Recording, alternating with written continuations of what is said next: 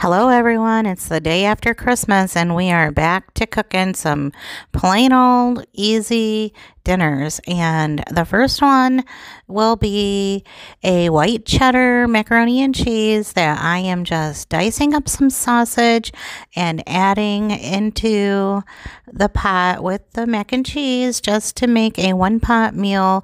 I was really feeling kind of sick of cooking and just wanted something easy. I wasn't really feeling that well after Christmas. That kind of happens. You overdo it a little bit, and usually for me, it's related to food, just overindulging and that kind of thing. So I was trying to relax, take it easy, and this was just a really quick meal that I could put together really quickly and get back to my recliner, my heating pad, and all I did was I browned up that smoked sausage, and after I had boiled up the noodles for the mac and cheese, I just put it all in the same pot, opened up the pouches, and just put it all in the pan and mixed it together. I just served this up with some corn on the side, and that was our dinner for this night. It went together so quick and so easy. I believe it was less than 30 minutes to put this meal together. And after the whole week of Christmas and all that we had to do and all the cooking that we did on Christmas Day and the cleaning up and all that fun stuff, it was just nice to take a break and do a no-brainer meal where I didn't have to plan it out and I didn't have to spend hours on my feet, and clean up afterward was just so simple. And this was also kid approved. Cameron did make the statement that basically I had made macaroni and cheese and hot dogs, but this is a more grown up version, I suppose. This boxed macaroni and cheese is the Great Value white cheddar and black pepper flavor, and of course I had to add more black pepper because it is my favorite.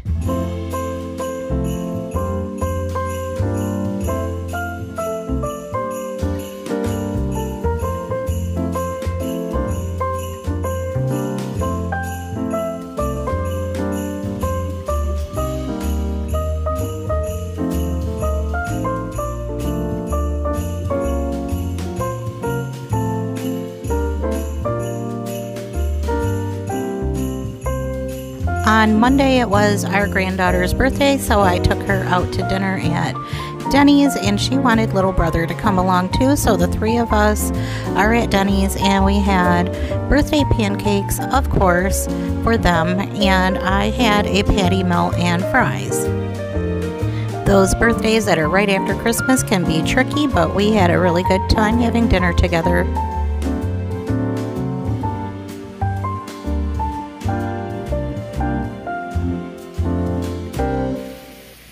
Tuesdays are my late night at work, so I like to make something that will keep for a while and we can all kind of eat on throughout the day, or it can be something that can be warmed up when I get out of work at 8 o'clock. And so on this day, I am making some good old spaghetti. To start, I'm just browning this ground beef with some minced garlic. I have a little pan on the side that I'm going to boil up some of these half-length spaghetti noodles, and then I will just add that all into the same pot. The meat is all cooked up, and I've added a jar of ragu pasta sauce to this. I just cannot buy $8 spaghetti sauce. I physically can't do it. My arms do not function like that. They will not put them into the cart. I always will use a cheaper brand of spaghetti sauce and just add my own garlic or seasonings to it if I want it to taste different. I just kind of don't feel like there's anything out there, or not many things out there, that taste better than what you can make homemade. And so just to be a little different this time, because spaghetti is a meal that we make quite a bit, and I just wanted to change it up just a little. So I added a jar of Alfredo sauce to this as well. And then I'm just going to transfer these noodles from the water pot into the sauce pot. And I don't mind if I get a little bit of that pasta water in there. I think that it adds a little something to your pasta if you do, but I did go ahead and drain the rest off and just put all of those noodles in the pot. Give it a good stir to get it all mixed together. And this will keep until I'm ready to come home for my lunch break and eat, which will be around dinner time. And I know that the guys have something planned for today. I can't remember what, but it'll be ready when they are finally home and ready to eat. I just added some Parmesan cheese on top just to give it a little extra something, and that is all. I always make enough spaghetti for an army, and luckily I used a giant pan because it always seems to grow and grow.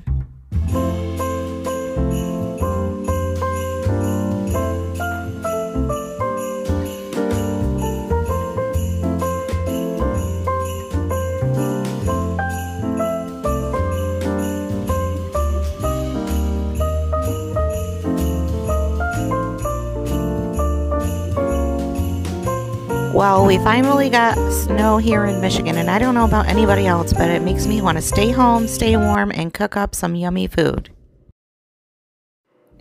On this night, I was making some sweet and sour country-style pork ribs in the oven. I just sprinkled some brown sugar on top of them after I put them in a 9x13 baking dish.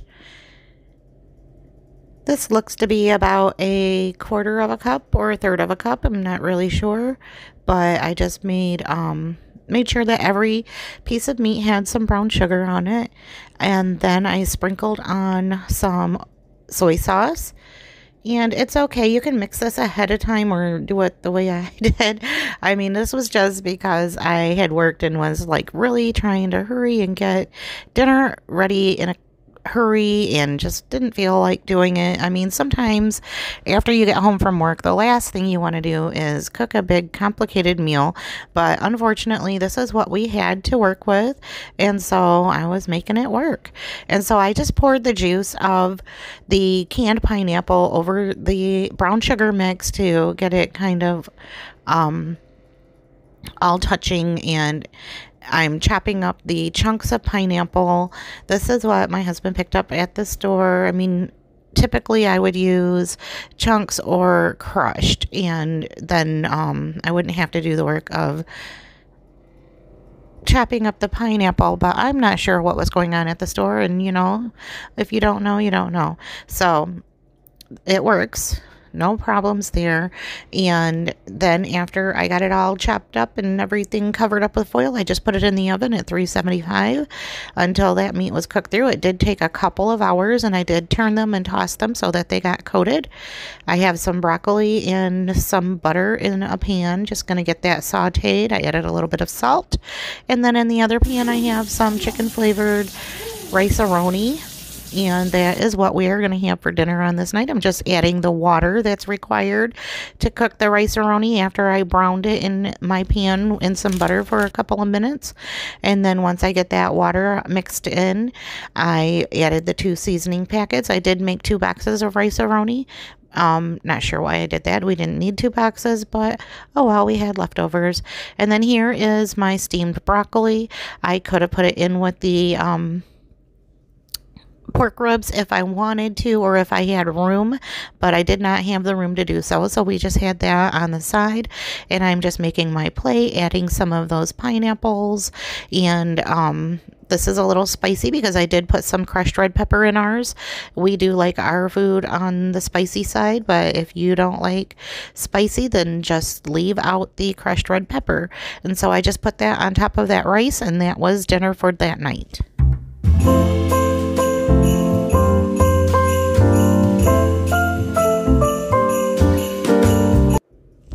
On the next night, Bill cooked up some ribeye steaks in the cast iron skillet, and he made some salads for him and the boys. I cannot eat salad, but I did enjoy having a baked potato with mine, and this was so delicious. I always love it when he cooks for me and gives me a break from cooking.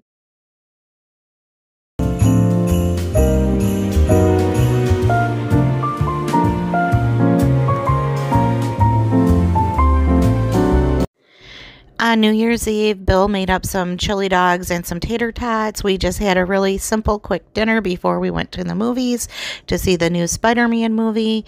And so these really did just hit the spot, and they were super simple to make. and a quick dinner before going out.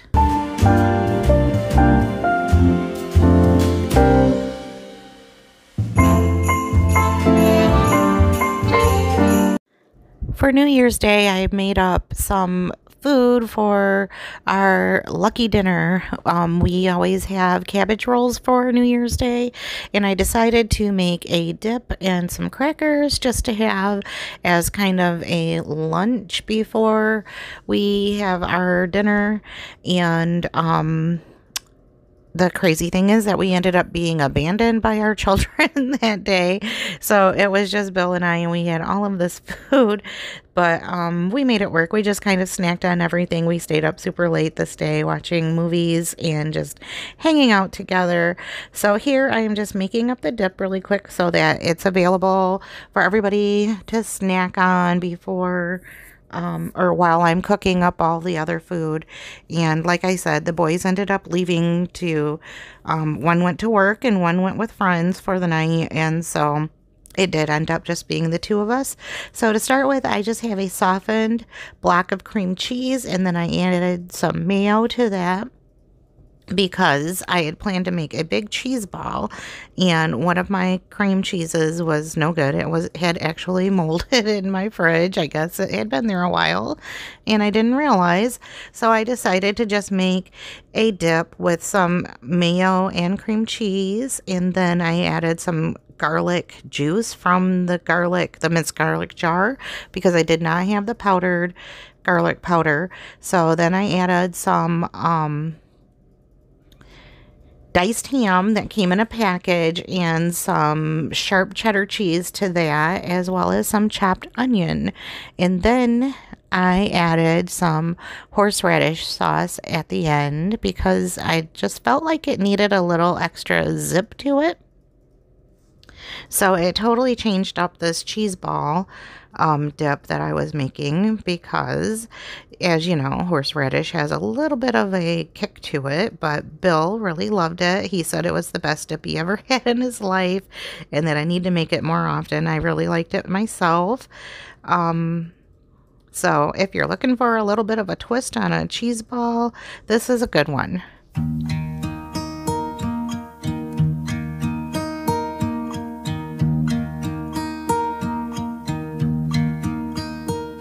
Should old acquaintance be forgot and never brought to mind? Should old acquaintance be forgot and days of old lang syne? For old lang syne, my dear, for old lang syne.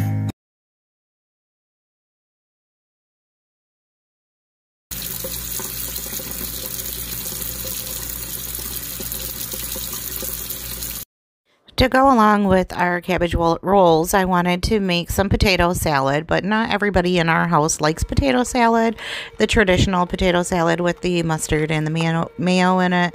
So a lot of the times when I make potato salad at home, I will make it in a different way, which is called loaded potato salad, baked potato salad. Sorry about that. So basically your sauce is just some mayo, and this time I added a package of ranch seasoning, the dry stuff, to that, and so that is going to be my sauce. I have some onion to throw in there also, and we're going to use bacon and sharp cheddar cheese and our potatoes, of course, which I washed and peeled and boiled and cut up into bite-sized pieces. And so I like to put my sauce mix in a bowl and mix it all up before I add my potatoes. That way I know that I can have my dressing just the way I want it before I add my potatoes. Sometimes I find that by adding the potatoes and everything first and then adding the sauce, that my potatoes get broken down or mashed up more, or it doesn't get mixed as well. So this is just the way that I have found works best for me. And so my sauce was a little thick from the ranch dressing mix that I put in it. And so I added a little bit of milk just to thin it down and make sure that all of those potatoes are going to get coated really well.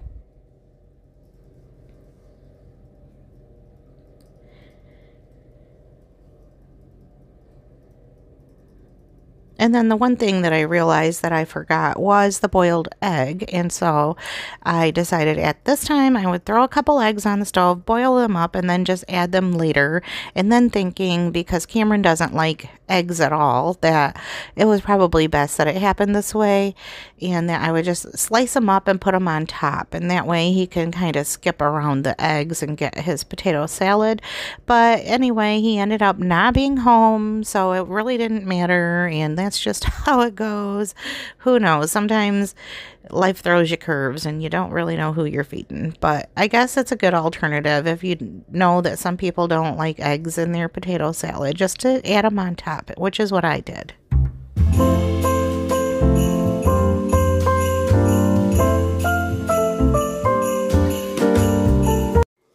Normally when I make this potato salad, I use sour cream, not mayo, but it worked out. I didn't have any sour cream, and with the ranch dressing, it just really didn't seem like it would matter to me whether it was mayo or sour cream, and it did turn out delicious. Either way would have been fine.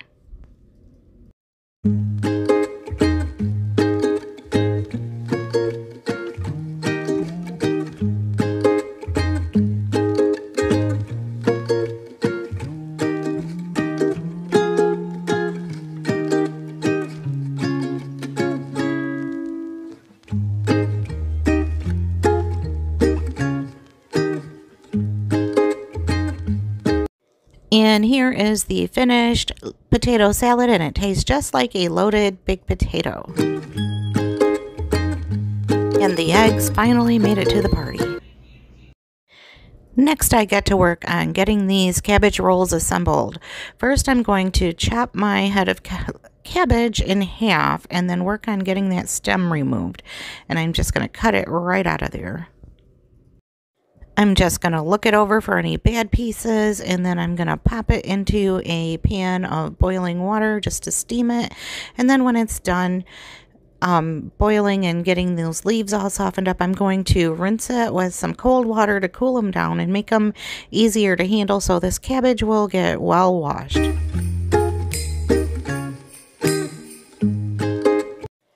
I like to nestle my cabbage rolls into a bed of sauerkraut. So what I'm doing is using what I normally use is tomato sauce and sauerkraut, or some diced tomatoes and sauerkraut in the bottom of the pan. But I had this Hunt's pasta sauce on hand, and I thought this would be okay. It did give it a little different flavor that I didn't necessarily love. It was okay, and I would probably prefer to stick to my regular method, but it is what it is. It already happened and you can't go back. So going forward, next time I will just stick to my original recipe, and this was good too, just letting you know ahead of time. And so to my meat mixture, I am just adding some onion and some diced tomato, some minute rice, and some crushed red pepper, some salt, and some pepper. Now, some people, oh yeah, there goes some garlic.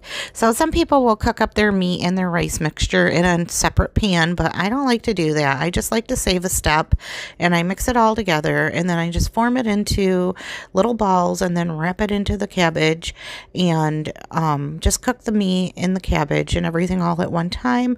Now you want to make sure that you pay attention to your meat that you're using and the fat content. Otherwise, you will get really greasy cabbage rolls if you have a really high fat content in your ground beef. So just pay attention to that, or not if you like that flavoring in your food. That's fine too. I know some people do. And all I'm doing is I'm taking my cabbage leaf and I'm going to hold it open in the palm of my hand like this, and then just set some of the meat and tomato and rice mixture inside. I'm going to just fold it up into a little envelope, and then start at the bottom and roll it as well as I can. And this can be a little tricky, and it is a little tedious. And so, you know, there is a version of cabbage roll casserole where you just chop up your cabbage ahead of time, or you can use a bag of coleslaw and then mix it all together in a casserole sheet. But because it's a special day, I was just going through all the motions to make these rolled up cabbage rolls that represent money and good luck for the new year.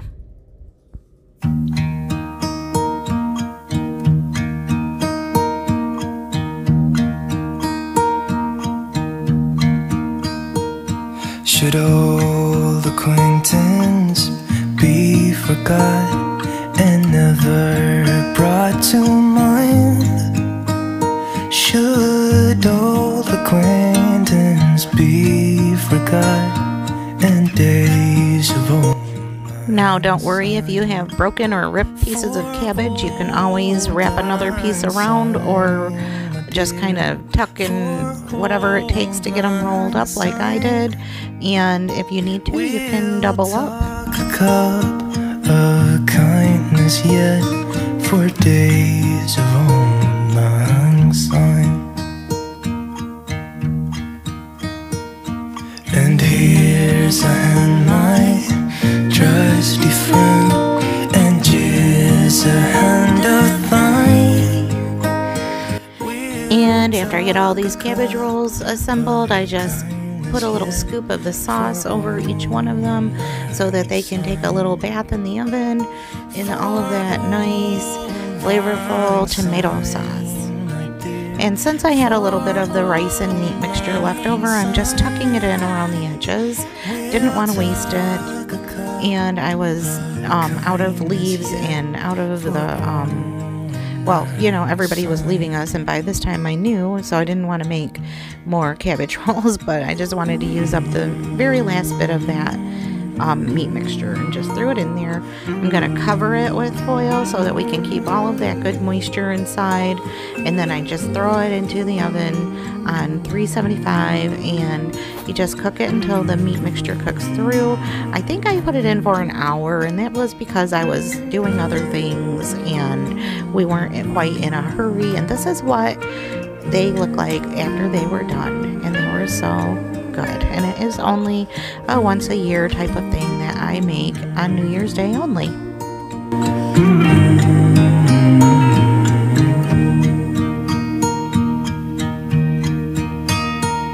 Should old acquaintance be forgot? And here I am just dishing up my cabbage roll, or galumpki as some people call them. And it was really, really good. I just love the inside mixture along with the soft cabbage on the outside and a little bit of that sauerkraut that's on the bottom. So good to me. And just a perfect, no fuss New Year's Day dinner. We'll talk a cup of kindness yet for old lang syne. For old lang syne. Thank you so much for watching, and here's to a happy new year.